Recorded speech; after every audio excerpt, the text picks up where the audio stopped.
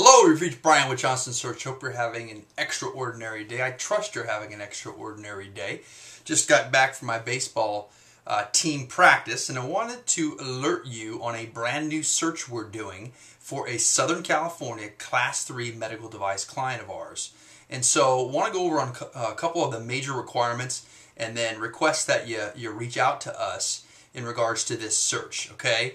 So it is a client that, again, is in Southern California. They're willing to pay for relocation, but they honestly prefer somebody to be based in Southern California. So if you're outside the area, it's going to be a tougher sell on my side in terms of the candidate. But if it's a great candidate, great education background, we'll definitely take a look at it. Okay, so we're looking for a clinical data analyst, and that clinical data analyst is going to manage the clinical data, which could be and probably will be submitted to global regulatory authorities globally.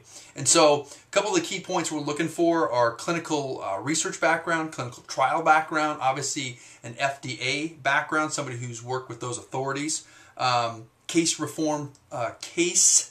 report form experience. Those types of things are going to be very important. So we're looking at, again, high-level view, Class 3 medical device, would consider Class 2 device. We're looking for a clinical data analyst that will manage clinical processing, data information, clinical research involved, and definitely someone who's got exposure to the FDA and some sort of regulatory environment where it's highly documented, these types of things. And so until you respond or you refer somebody that's a phenomenal candidate, you can reach us again at BKJ Recruiter or at johnsonsearch.com. I thank you so much for coming to the channel, and you have an absolutely wonderful day. Take care. Bye-bye.